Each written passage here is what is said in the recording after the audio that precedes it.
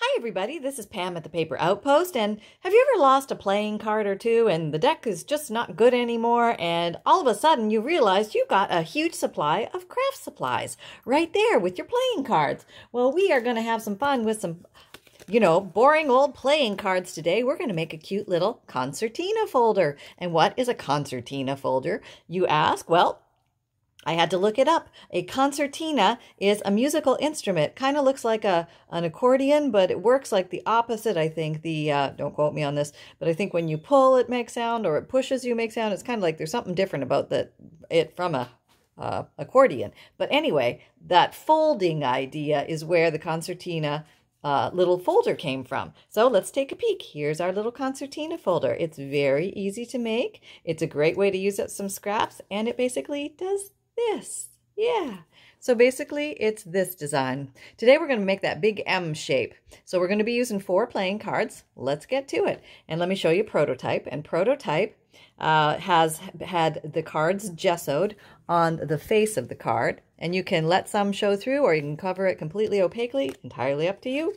I did this one pretty opaque. I think this was about 2 coats, and I'll show you how I did that. I'm going to show you what I used. I put some postage stamps on here and some postage-related Tim Holtz rubber stamps that just kind of went along with postage theme. But you can put anything in here. You can put words. You can write on the gesso, the white paint. You can put rubber stamps or stickers or whatever you like. Doesn't matter. Just, fill it up with some fun, something that makes you happy.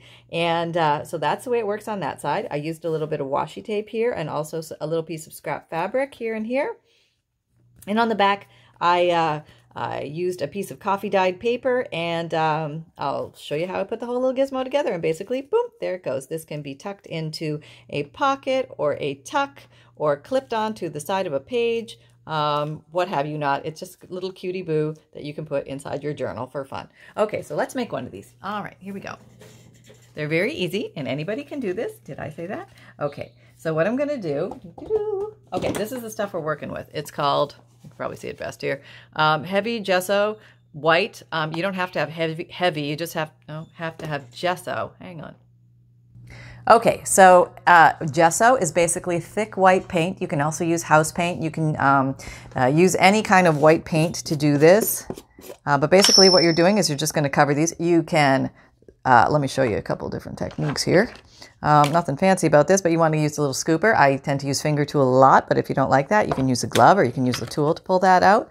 Put some on here. You can use another playing card or just some kind of throwaway card you don't need and use it to spread it as such. You can use a brush, however you like to do it, doesn't matter. And so this is the technique with the spreading. See, and then you might want to let that dry and then come back and do it again. Give it a little more coverage if you like that idea. Here's finger tool technique. Take a little dab. Do do do do do do do do do do do. Boop. Just go around and cover it. It's pretty fast. I like that. All right, you can put little designs in it. You can do swirlies, whatever you like. So we're just going to cover these up. I'm going to resort to finger tool because it's my favorite.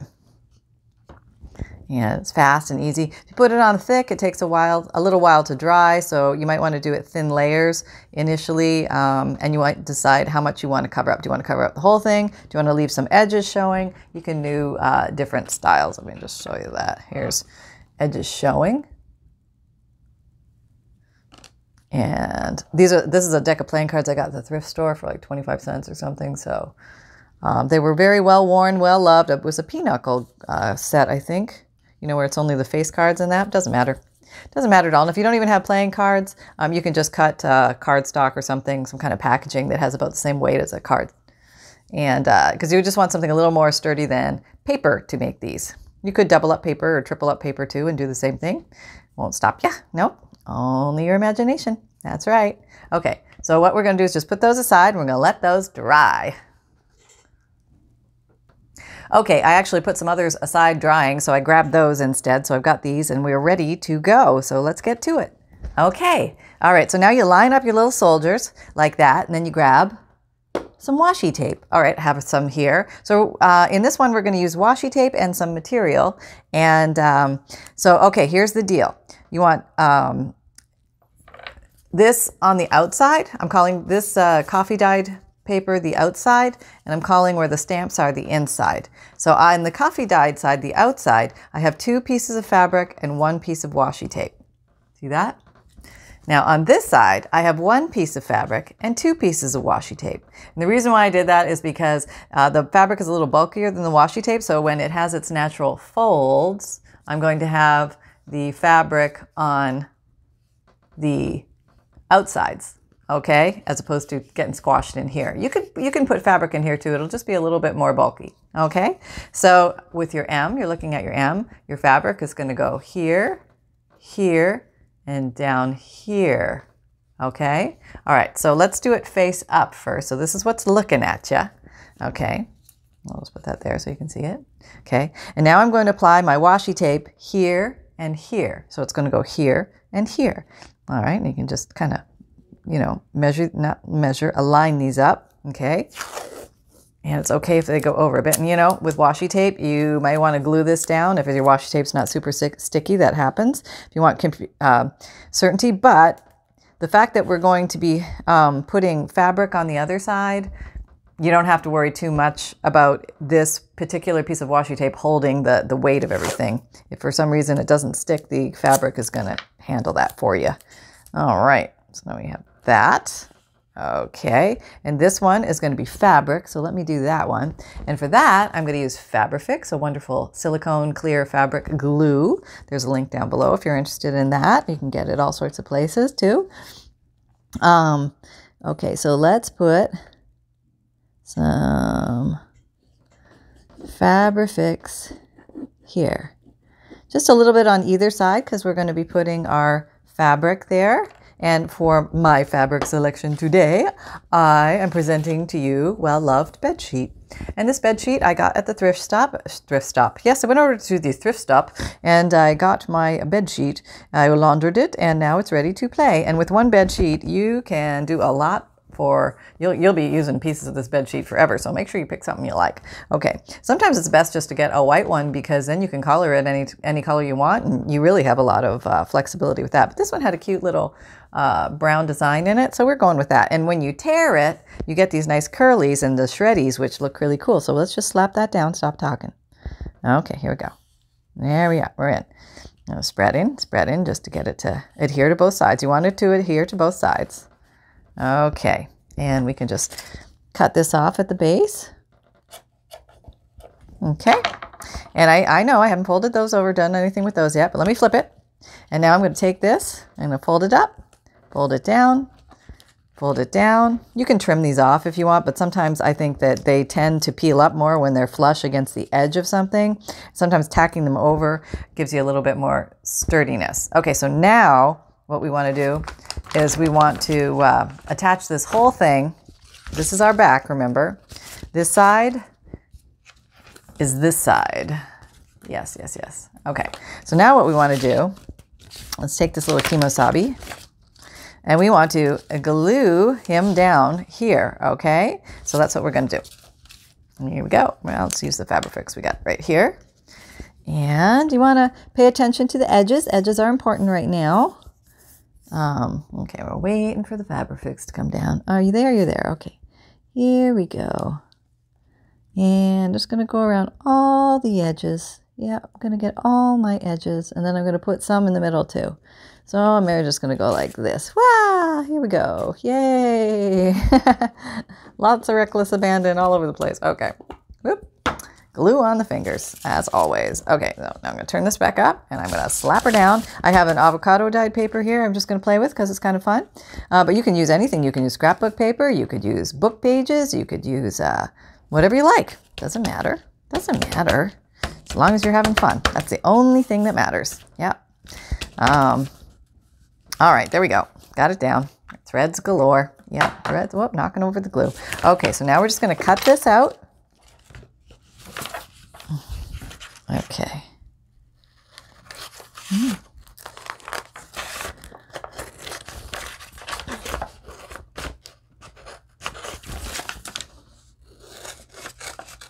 Okay.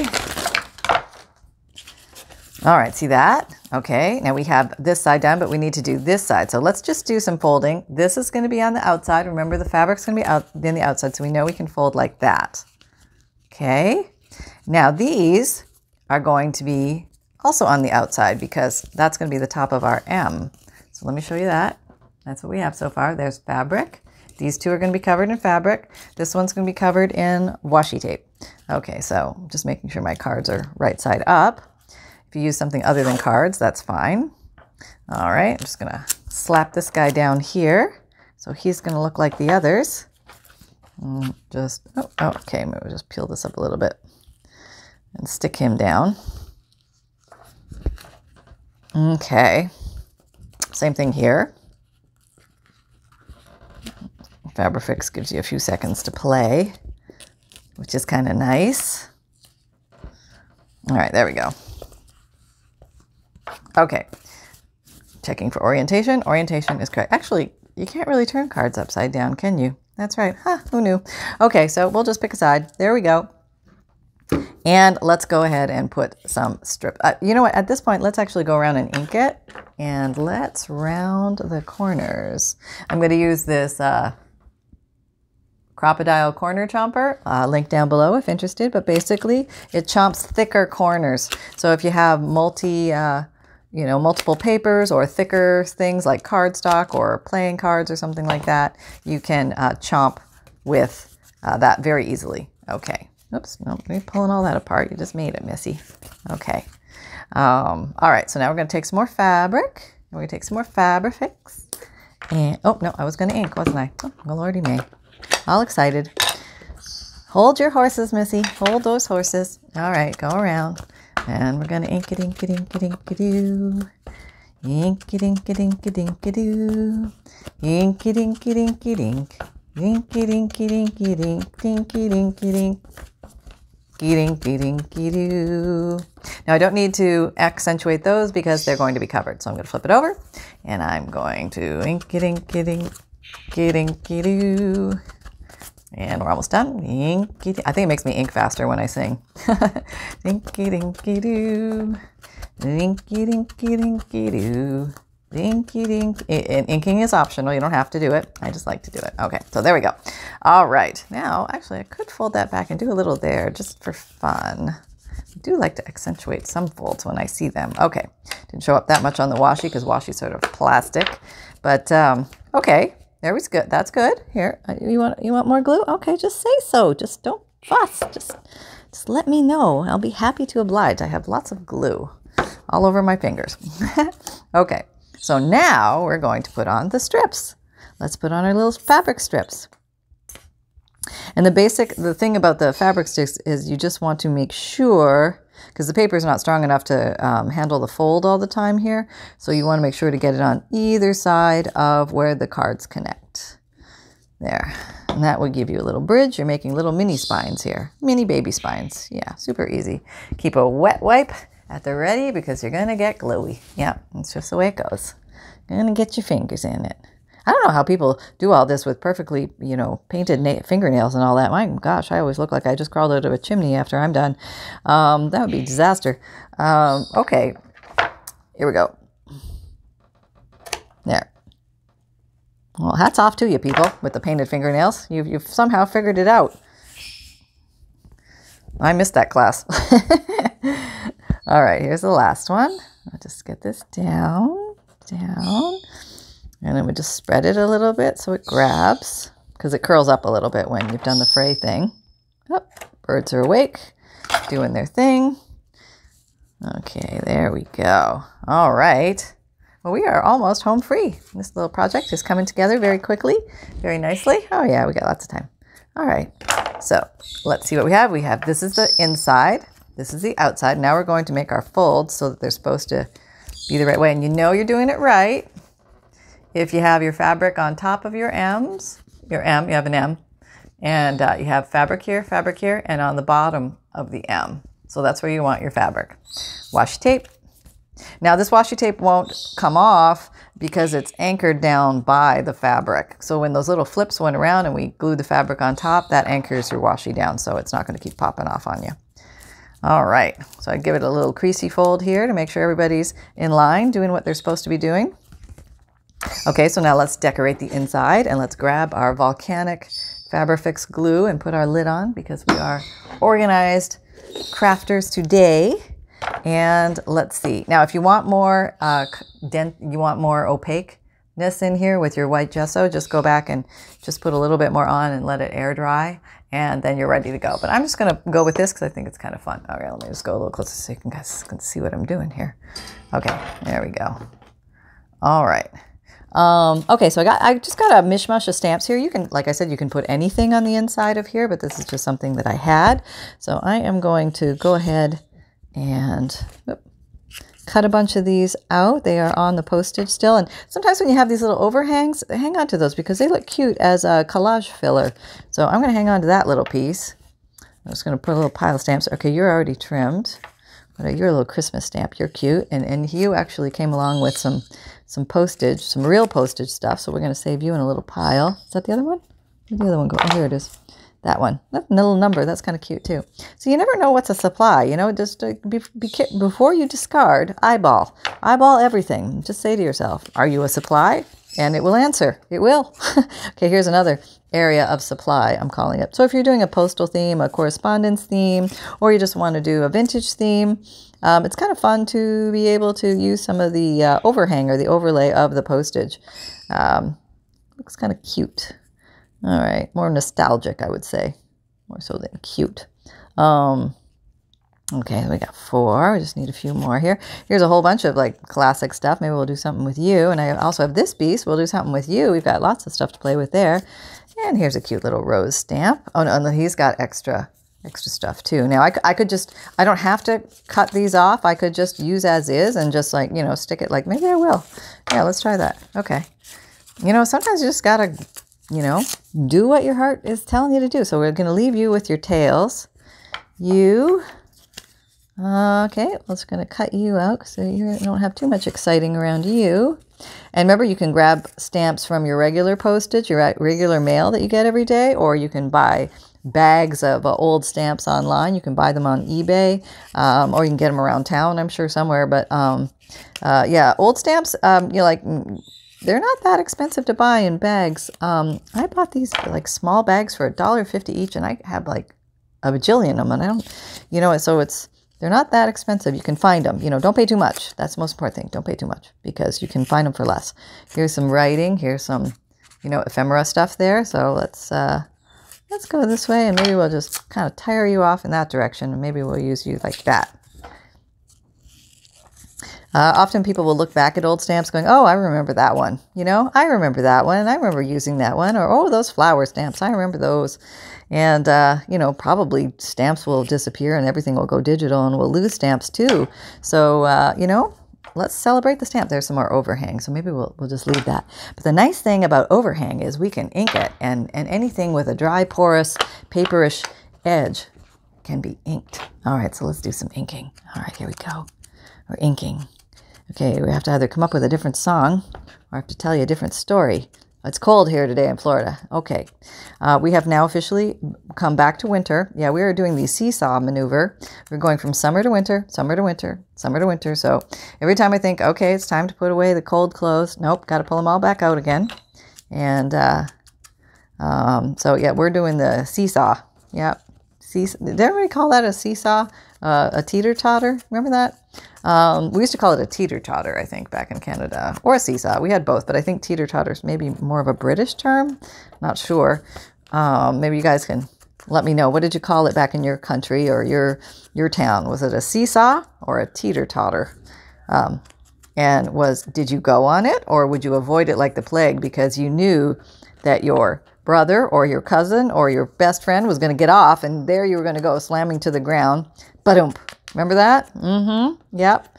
Their mom would call dinner or something, and they'd be like, see ya, and I'd clump. That happened to me more times than I can shake a stick at. Okay, here we have this one's kind of cool. I think that's neat. Again, you can do these in any color. And remember, just because you decided to ink something in good old walnut stain or vintage photo, it doesn't mean that you're locked into that. You can always layer over it a little bit and add different colors. So if you want to make neutral stuff until you're ready to use it in a journal, you can always add a little like maybe blue or green or pink to the sides to give it a little bit of color anchoring to your journal of choice. Okay, so here we have this. There we go. There we go. And let's stamp first. And now, okay, so these are the stamps that I used. They were some Tim Holtz kit, which is all postage and correspondence related. I'm going to try and put a link down below if I can figure out how to do that. If I can, I will. But otherwise, just look up Tim Holtz postage correspondence. I think it's correspondence pack. I'm not 100% sure, but it's a fun one. But you don't need this one. You can this is like really expensive. You can just get regular, any stamps will work, or you can even make your own stamps. So kind of, you know, play around, have fun. Okay, let's just put a number there because that sounded like fun. What else should we grab here? How about I haven't used this one in a while? Handle with care. Yeah, handle with care. That's a good postagey kind of one. And maybe you want to go on an angle there. Okay, and it's kind of cute when they hang off the side. And remember, you can cover some of these up as you're putting your little elements down. They don't have to like float clear and unabashedly. They can be masked a little bit by your items. That's totally fine. Why? Because there are no rules. That's right. Okay, but letter. Okay, how about that there? That looks very official. All right, nobody's going to mess with you. All right, how about you, Mr. Special Delivery? Oh, can you believe I'm inking the wrong side? Oh, yeah, that's when you know you've sniffed the glue too much today, Missy. That's right. That's right. Trying to think 3 steps ahead, and where'd that get you? Nowhere fast. Okay, here we go. We'll just get that. See, now I'm on video, and it's like the whole world knows. That's okay. I don't care. I just got to have fun here. That's all it is. And maybe a couple more of these. Let's see this guy. I don't even know what he is. He's like a bunch of numbers. Yeah, that's kind of cute. All right, let's put some numbers here. Okay, that's kind of neat. Rotating different angles. That kind of makes the eye travel around the page a little bit, which is kind of fun. Okay, I'll just put you there. Okay, that's cute. I'll put you there. Okay, that's kind of cute. But like I said, you don't even have to have these stamps if you have the real ones. You know, if you have the real ones, let's play with some real ones. Okay, so okay, that's black soot. We don't need that anymore. Let's ink these up in some brown. Okay, I've got a bunch of these going. One, I got a pile here. Where'd they go? Yeah, that's my stamps. Okay, here's a piece. Torn edges always look kind of cool when you're doing something vintagey. There's a little unknown number. Wonder what that was. Was it a phone number? Was it an address? We'll never know. I think it was on a... Let's get some of this stuff. That's kind of cool. Yeah. The old wavy postage thing. People automatically see that and they know postage. That's going to be a postage thingy. Okay. All right, so let's just glue some of this stuff down. Here we go. What should we use? Let's use this beautiful bottle of art glitter glue with a little metal nubby on top, which allows you to just get out a tiny little stream of ink. It saves on the amount of ink that you use. It's a nice wet white glue that grabs really well and relatively fast, so you got to get moving. And okay, let's just try that. We're just going to be random here. The whole thing is don't think about it too much. There's a link down below for this for all like favorite supplies and stuff like that if you want to check those out. So it's a lot of the stuff that I use here I try and put down below for you in case you're looking for it. All right, let's try you here. Okay, I'm not thinking. Oh yeah, don't forget that this is the best idea ever, a little metal thing there so that when you need to put your pin in the top so prevent it from drying, you know where your pin is. Isn't that awesome? I love that. I had to share that again. That was shared by a wonderful subby who was kind enough to share that awesome tip. And I just thought it was the coolest thing ever. I did. Okay. Whoop, no, we don't have the same angle. Okay. See the same angle? No. It's too late. See, it's grabbed. See, that's how fast that glue grabs. It's just like on there. But that's okay. We can mask that a little bit with the stamps that we put on it. All right. Okay. And who didn't get a little piece of authentic vintage ephemera. You, okay, we'll give you some. So everybody got a piece. That's good. I got to take my glasses off for some reason. I can't wear them today. Okay. Do your eyes do that? Mine, like some days I need them all the time, and other days it's worse with them. Well, today's one of those days. So here we go. Let's put down some. Just that's a pretty little purple thing here. I'll put you on a different angle. How about we just put you there? Okay. Oh, look at you. Romania. That's a cool one, isn't it? Yeah. Oh, I think that's Romania.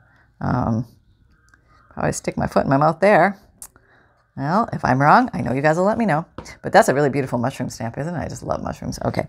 So, okay, how about like this? Yeah. And it's okay to cross. What you don't want to cross is the actual spine. To go over a little bit on the material is fine. To go over a little bit on the washi is fine. But don't cross the actual bridge of the spine, because then it'll pop up on you, basically. That's it in a nutshell. See, now with this little guy, I can get in here. And I can just dab a little glue and glue that guy down. So we have no issues. I really like this one. Let's put him on there for sure. And you can make these anything on the inside. You could put little sewing, notions. You can do, fairies or whatever, whichever you'd like to do. Okay, let's put you maybe like that. I'm going like almost upside down.